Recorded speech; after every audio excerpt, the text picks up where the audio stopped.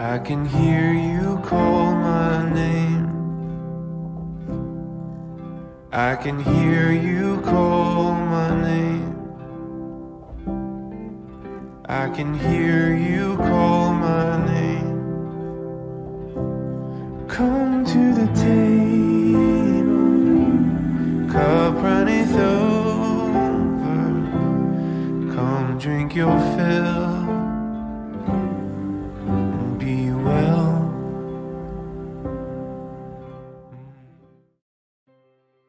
Hello and welcome to BattleBorn Believers.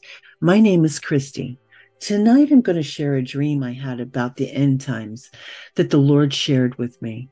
I have spent the last week spending time with the Lord in fellowship with my Christian brothers and sisters, as well as praying about what I should share this week. I have started at least 5 or more videos and then just stopped. For some reason, there was something holding me back. I wasn't able to focus on the topics at hand. It is like the Holy Spirit was trying to speak to me. I've been praying about it. Then just moments ago, the Lord brought it to my attention. I believe He wants me to share this dream. Even though on the surface, the dream is quite disturbing and graphic in nature. So if you have a sensitive disposition when it comes to violence or death, you will need to stop watching this video now. This dream happened some years back, and at first it really terrified me. I couldn't get it out of my mind, but the Lord was trying to show me something. I actually forgot about this dream for the last year until tonight when I was reflecting on the world events that are happening now while speaking to the Lord. It was like a light bulb being turned on. This dream is part of a series of dreams I have had that go together. They give us a glimpse of what the United States is about to face. I've noticed a lot of other believers, brothers and sisters, having very similar dreams, but there's always hope in it, especially for those who are in Christ. You know, I don't share this to scare you, but rather to warn you, as well as prepare you. In the dream, the world was in chaos, and the United States was in a state of war and unrest with natural disasters. The war had finally reached its wicked hand across the oceans and landed on our shores. Yes, the war was on U.S. soil. There were terrorists wreaking havoc and bands of criminals going wild with no repercussions because there wasn't anyone to stop them. The police, like everyone else, were just trying to protect their families and flee the unsafe territories. Meanwhile, the U.S. territory was trying to fight back on the West Coast. My son and I were doing the same thing. I was traveling from the west and was coming from Washington State going east towards North Dakota with my son. I had been traveling all day since the early morning, and it was nearly 1 a.m. I remember being in fear for our lives, and I just wanted to keep going. But I had been driving through Montana for hours now, and it seemed to be peaceful with no military activity. I barely saw a soul on I-94 as I was driving through the towns and cities. Along the way, we were listening to the radio, and they were telling us that it was safer to move north and towards the east into North Dakota or Minnesota. And I had been driving for so long, I was just simply exhausted. We were about an hour or so from North Dakota state line. I was coming to an exit when I saw a sign for a hotel. I can't remember the name of the hotel, but it looked like La Quinta or a Comfort Inn. It had 3 stories, and the doors were on the inside, not on the outside of the building. The parking lot, as I pulled up, had only 6 or 7 cars on the east side of the building. The lights were on, and it looked as if they were open to my surprise. So I pulled into the parking spot right in front of the office where the brightest street light was shining right on my car. My son was sleeping in the car, and I wanted a clear view of him while I checked in. I went into the lobby and asked the man working at the front desk if they had any rooms available. He said yes, and then I asked how much. He told me $89 for the night. I asked for a room, and I handed him my payment in cash. I felt a sense of relief come over me, and for a brief moment, I felt like I may be able to relax for the night. He hands me a key and tells me that my room is room 20, which is on the 2nd floor and on the south side of the building. It is now just after 1 a.m. I went to the car and woke up my son. I grabbed only one of my bags to shower and clean up, then asked David to grab the food bag and a few bottles of water so we could eat and drink something before we went to bed when we got up to the room. We go up to the room, close the door, put the second latch on, for security and get settled in. I looked out the window and there was nothing but darkness as far as the eyes could see. It seemed peaceful and quiet. So I went over to the bed and gave my son a sandwich to eat, and he ate it quickly and then fell right back to sleep next to me on the bed. I took a shower and began to get comfortable on the bed next to my son. And right when I was about to fall asleep, I hear a shot ring out from a distance. It was a gun. The sound was muffled, but I recognized it. And I think it was coming from the front desk that was just below me. Then I hear the feet of several people running up the stairs and then down to the other end of the hall. And I hear a man yell out, "Stop!" And then another shot. Then I hear these men's muffled voices. There was one man that seemed like he was the leader, and he had a deep voice and called out to the other men with him. He said something I couldn't make out, and then you could hear them kick in the door of the hotel room at the other end of the hall. Then 2 more shots rang out. Then I hear them moving to the next room. Then I hear a commotion like someone was fighting, and I hear another shot. I realize that they are going from room to room, quickly getting closer and closer to my room. I'm just paralyzed in that moment with fear. I look down at my son and contemplate whether I should wake him or let him just barge in and kill us quickly. The thought was, maybe he won't have to endure the fear and it will be quick. Then I hear them smash through another door 2 or 3 rooms down, and the sound of a young woman crying out. Then another shot ring out. Now that they are closer, I can hear the voices of the men more clearly. I start to panic inside. I cry out to the Lord in my head, "Please spare my son and me. Please protect us." Then all of a sudden it hits me. I may have time to run to the window and quickly open it, slip my son out the window, and then jump out myself. If I was to wake him, I would tell him we are in danger and I have no time to explain, and he needs to be quiet when he hits the ground, even if it hurts. Just as I had that thought, I hear the men crash through the room right next to mine, and the woman screaming and pleading with the man, and then a shot silencing her, and then I wake up. This dream stuck with me for a long time. I questioned if I was prepared spiritually for death and for what is coming before the Lord's return. Well, over the last few years, there have been many signs. The birth pains are now here. Are you prepared for what that means? Birth pains don't get easier. They come closer and closer together while they get more and more intense. Have you built up your faith to withstand the tribulation to come? The United States has had it pretty easy compared to a great number of other countries over the years, as the wars have been building up to the state of trouble and unrest we are coming into now.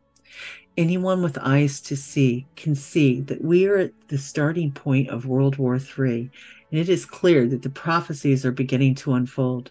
We must prepare ourselves. We are facing an unprecedented time like never before and never will be again. Now I would like to share a vision my son had. One night my son was dreaming, and he told me that all of a sudden he became aware and was in the in-between state between awake and asleep. He had an auditory experience. What he heard was a woman newscaster, and she was talking about a massive earthquake that had just hit New York City.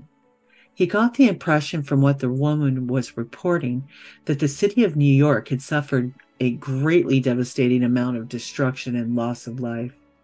The Lord warns us about the end times and what it will look like just before his return. In Matthew 24, 6-13, it states, "You will hear of wars and rumors of wars, but see to it that you are not alarmed. Such things must happen, but the end is still not to come. Nations will rise against nations, and kingdoms against kingdom. There will be famines and earthquakes in various places. All these are the beginning of birth pains. Then you will be handed over to be persecuted and put to death, and you will be hated by all nations because of me. At that time, many will turn away from the faith and will betray and hate each other. And many false prophets will appear and deceive many people. Because of the increase of wickedness, the love of most will grow cold. But the one who stands firm to the end will be saved." These are the times we are in, brothers and sisters. In Matthew 24, 37-39, it states that in the end times it will be like the days of Noah. But what does that mean? And what were the days of Noah like? For as were the days of Noah, so will be the coming of the Son of Man. For as in those days before the flood, they were eating and drinking, marrying and given in marriage, until the day when Noah entered the ark. And they were unaware until the flood came and swept them all away. So will be the coming of the Son of Man. The sudden onset of the events that will lead up to the Lord's return will be dramatic. Although the signs will be clear, they'll still be surprising to most people in the world. Jesus compares the situation to days of Noah. Life on earth will be just as wicked as the days of Noah. Perhaps it will be even worse. But the main idea in the passage is that everything will be in the full swing of normal life without anyone suspecting that the time of God's judgment is about to fall. And once it starts, it isn't going to stop, just like with the birth pains. We need to build up our faith and store up our treasures in heaven, as it states in Matthew 6:19 through 21. Do not lay up yourselves treasures on earth, where moth and rust destroy, and where thieves break in and steal, but lay up for yourself treasures in heaven, where neither moth nor rust destroys, and where thieves do not break in and steal. For where your treasure is, there your heart will be also. We need to be willing to lay down our life for the Lord, pick up our cross, and follow him daily. Build up our faith, for when the day comes that our faith and our resolve is tested, we will win the race. In John 14:27, it says, "Peace I leave with you, my peace I give you. Do not give to you as the world gives. Do not let your hearts be troubled, and do not be afraid." And in Isaiah 41:10, it states, "Fear not, for I am with you. Be not dismayed, for I am your God. I will strengthen you. Yes, I will help you. I will uphold you with my righteous right hand." We can gain strength in the Lord and let the Holy Spirit guide us. In Deuteronomy 31:6, it states, "Be strong and courageous. Do not be afraid or terrified because of them. For the Lord your God goes with you. He will never leave you nor forsake you."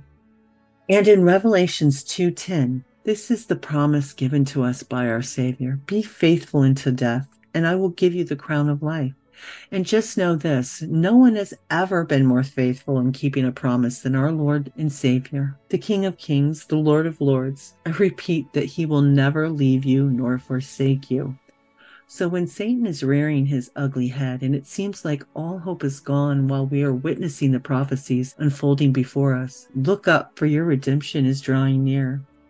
If you're finding yourself fearful, remember that the Lord did not give us a spirit of fear. 2 Timothy 1:7, "For we were not given a spirit of fear, but of power, love, and a sound mind." You see how this passage refers to fear as a spirit?